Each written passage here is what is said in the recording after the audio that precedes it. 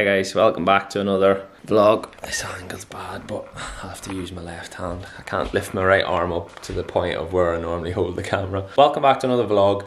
This vlog's going to mainly consist of the rehab situation, what we're in right now, treatment I'm going for, i.e. going to the physio, what I do in my home gym, going to the oxygen chamber, all the things that I'm doing pretty much to try and get myself back to the, well, yeah, sort of the situation I was in before all this happened. I also want to have a little chat about the previous vlog, so if you haven't seen that, go check that out, where I, was honest in sort of the way that I'm feeling and what's happened to me and stuff like that. So honestly, the messages and stuff that I got after that vlog were, some of them were hard to read, if I'm honest. Yeah, the support and stuff I've had has been absolutely amazing. So firstly, I want to say that thank you so much to everybody for that. I wasn't doing it obviously for that reason, you know what I mean, but people are genuine and kind and want what's best for you. So yeah, I really appreciate all the kind messages. And the thing that touched me the most though was the messages I had of men, like proper hard middle-aged men sending me really heartfelt messages about they realised that they should have went to see someone or they're gonna go see someone and that it's helped. And honestly, that was what the driving force behind it all was. Yeah, so hopefully if it's helped one person, well, I know it has from what I've been. My arm's getting sore now, I'm going to have to set this on the windowsill. If it's helped one person, then I'm chuffed a bit because that's what I wanted.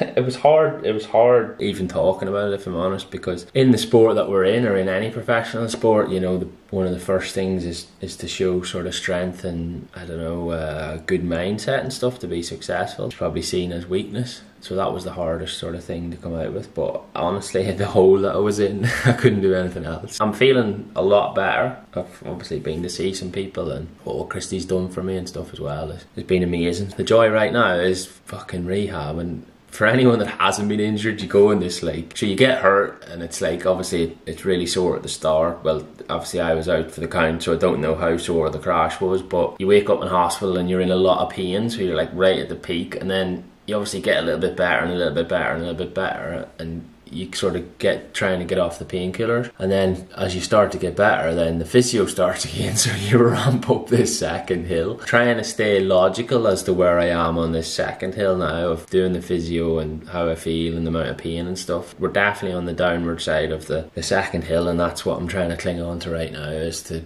moving forward and staying positive and stuff. Like everything, you have bad days, because you just wake up some days or you haven't slept good, and once you're tired, then your mindset shit as well as your physical feeling. So it's a bit of a snowball effect. Luckily, it's something that the last person I waved at before the crash was Connor Cummins, and the person that I was joking about yesterday about saying that coffee's been this massive thing of like getting me up in the morning and like feeling better after a coffee, and I'd forgot that he'd told me that's how he'd started his business, because obviously with his massive crash at the TT and his struggles and stuff, he just drank that much coffee that he ended up setting up a coffee business. Just silly little things like that ring home to you, you know. And the downside of our sport is there's a lot of people that have suffered, so there's enough people to talk to. It's like lads like even John McGuinness and stuff, and he's been amazing messaging and just saying, you know, he's been through it as well and things like that. So been tough, but I actually trained this morning, but the camera was flat, so I'm gonna record tomorrow morning session and just show you what exercises and everything I go through. It's nothing crazy, but it's all I can do right now. And today we're going to go to physio. I'm actually seeing 2 different physios at the minute, so we're going to go to one of them today, let you see what happens, and then tomorrow then we'll go to the other one as well, and then try and get the oxygen chamber in as well. Oh, I think Neil's turning up today because he's dropping my van off, so we'll try and get him in.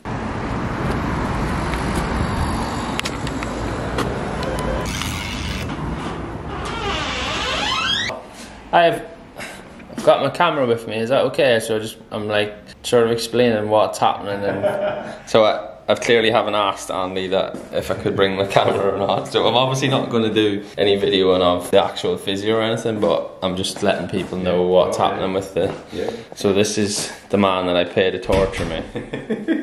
Yeah, so it's been 2 weeks now, probably, getting physio. A couple of weeks, yeah. Yeah, so obviously first of all it was literally just trying to even get the pain away from like all down my back and my leg and everything, and now we're starting to do more mobility work, so obviously that's mainly being on my shoulder and my leg. So I was explaining in the last vlog that obviously my shoulder was broke, my femur's rotted and stuff. That's what we're doing, and people, when you say physio to people, they always think, oh, that must be nice. It's fucking not nice, I can assure you now. And the worse, the longer that you're sitting, like getting stiff, like my shoulder was and everything, then the mobility. So like right now my shoulder is like to there, or arm height, which is good for like the time frame that we've been on, which is only probably 2 weeks out of the cast, isn't it? Or the sling. So yeah, that's what we're going to be working on today, mainly the shoulder. It's not enjoyable. Well, it's true.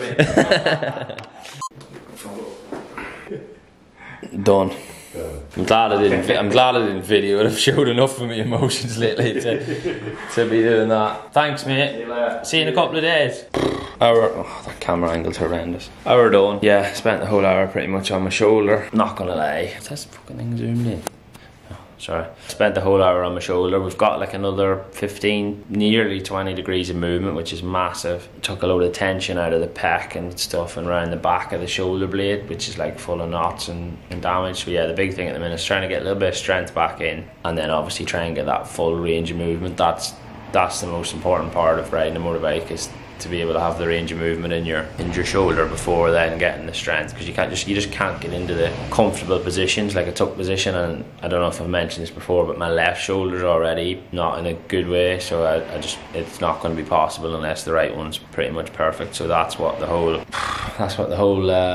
situation's, I don't know what the right word is, revolving around. So yeah, need to get that done, but we get back home now, grab something to eat, and I think Neil should be here then. Hey Neil, do you know what people on the vlog have been saying? That my accident softened you and you've actually been nice. Are you upset about that, or is that the real Neil? He's a big softie. Huh? They were saying nice things about you. Is Uncle Neil a big softie, or is he not? Is he what? Does he give good cuddles? Why? Because he's soft? No. Look at that what? picture. We don't want that touch. Uncle Neil asleep. Yeah. He's asleep. They reckon that you've softened, Neil. He said, I'll drive. Hey, did you see about Grumpy getting noticed in France as well? Where is that? I haven't seen it. He got noticed in France. They said, I know it's not Neil, and but your other mechanic, and they've spotted him. I'll get Christy to put it in the vlog. Have you got anything to say to your fans, Neil? Because it's been a long time. He wasn't driving, no. Should we just give them a close up? No dirt. There's no dirt on them. There's no dirt on them hands. Right. I'm going. He's back. No, you're not. What's in your mind? Jesse Neil's ate all the biscuits. Oh, so what was that, the biscuits? Christy.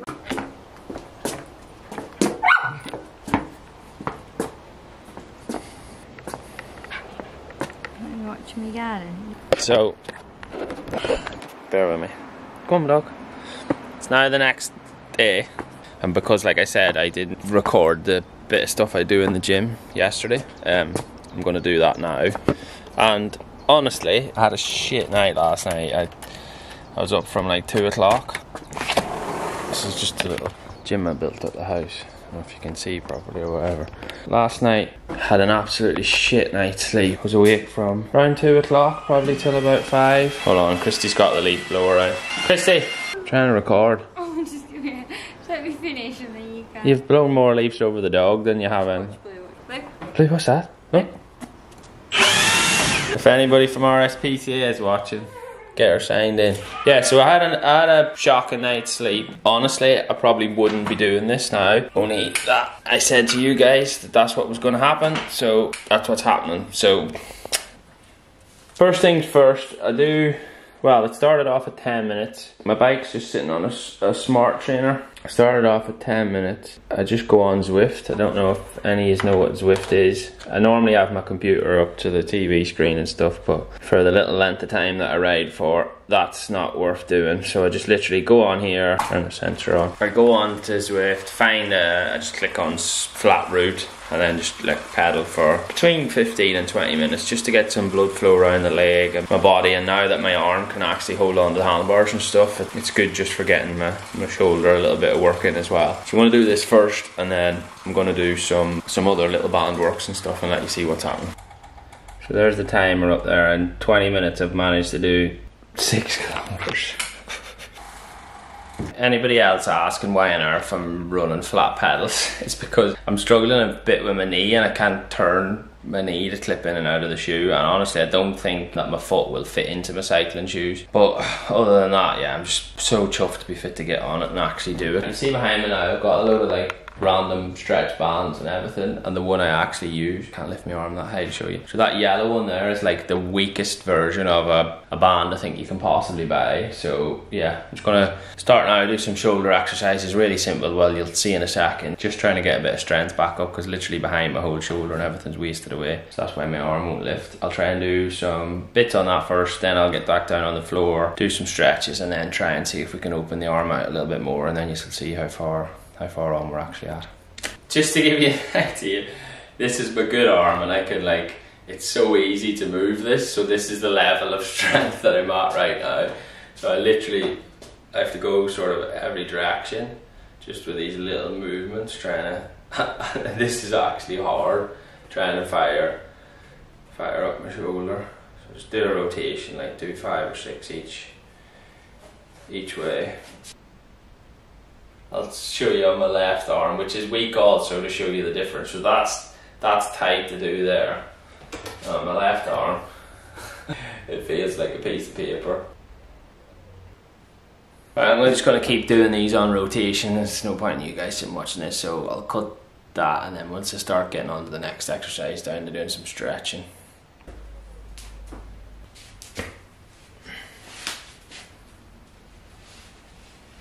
Hardest part is trying to get up and down off the bloody floor. Yeah, so literally now I'm just going to do some stretches. So I'm going to stretch my hamstrings and stuff, try and get some more movement in my knee. So when I first came out of hospital, my knee would literally not even go nearly 90 degrees, and we're well past 90 now. So I keep having to do it every morning because it just seems to lock up again. Just some band work now, stretches on that. I'll lie on my back, lift my arm up and stuff, and see if we can get a little bit more distance and things like that. So yeah, I'll just leave the camera running, and Christy can cut whatever bits in and out, whatever she thinks. So basically, yeah, I've got this band and it's got all these different hoops in it, so you can see what distance you can get. Like when I first started this, I couldn't even touch my knees. I don't know if anybody knows anything about being flexible, but you should be fit to not easily, but touch your feet, which I could do before. But like now, I'm like probably just halfway down my shin. It's not enjoyable, even though you're sat here doing nothing. Like my knees hurting, my back's hurting, fucking hamstrings are hurting. Ah, fuck, I sound like a broke record. The other funny thing you probably haven't noticed is that my cycling shorts are absolutely fucking hanging off me. They're supposed to be like tight fitted, but my legs are that skinny, especially my right one.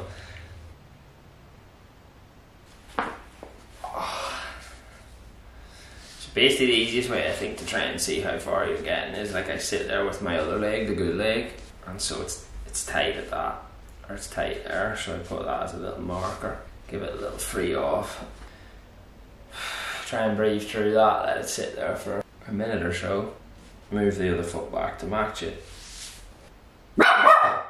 Wait, no. Right, last, but by no means the funnest part. So I get this block, it's just like a really light foam thing, and then I use my good arm to try and lift my bad arm up. That still hurts my ribs. So that's like 90 degrees there, like straight up, like just straight out.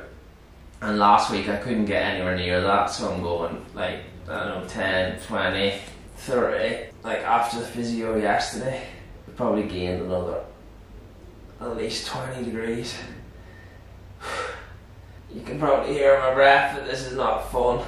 This is the most important part for trying to get back on the motorbike, I think, my shoulder.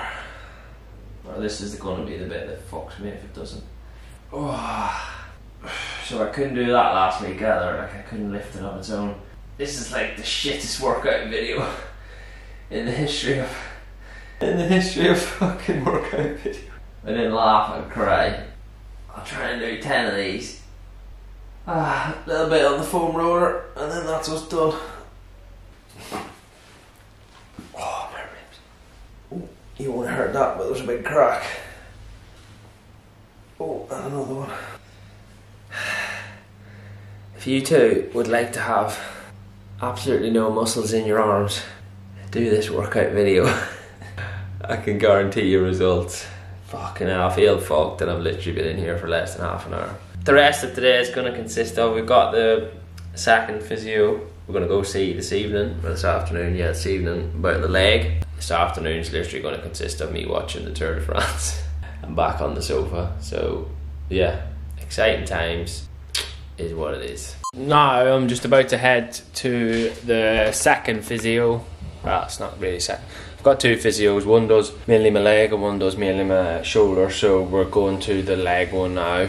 Not any massive reason, this guy has worked with football players and stuff for quite a long time and different things, so he's got a fair bit of experience on what way the leg works, so that's one of the reasons. The other thing is that the both of them are that busy that trying to get in, I literally want to be in every day or every other day.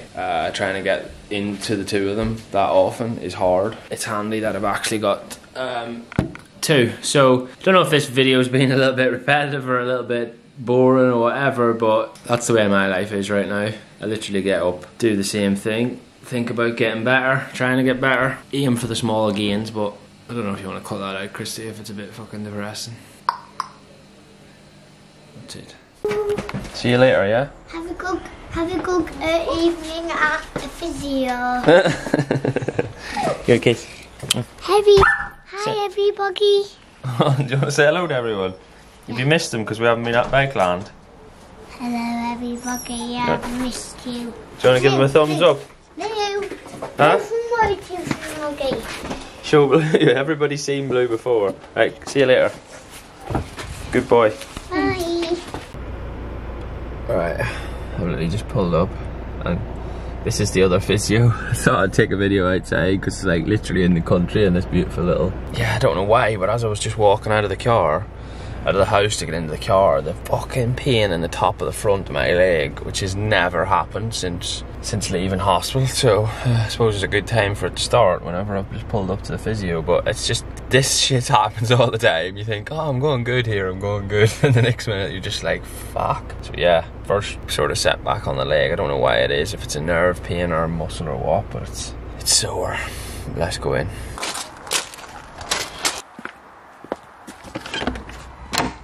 This look better than this guy. Not good. Excuse Radio 2 in the background, but right. So I said to you, like, he obviously did work on footballers. What I forgot to say was he actually was a footballer. And there's his, before he went pro, there's one of his England schoolboy caps. How cool is that? Lucky to have this on the doorstep. Wait for the...